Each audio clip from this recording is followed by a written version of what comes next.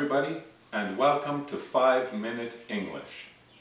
Today we are continuing to talk about time and how we use different words to talk about time.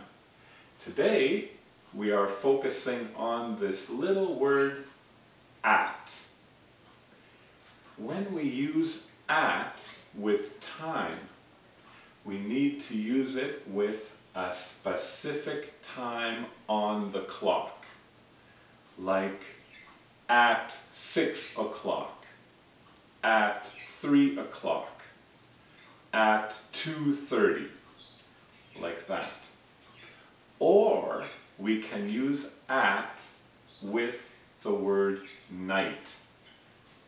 So at has two ways it can be used with time. Let's look at some examples. English class begins at 1 o'clock. I usually wake up at 7 o'clock. The stars come out at night.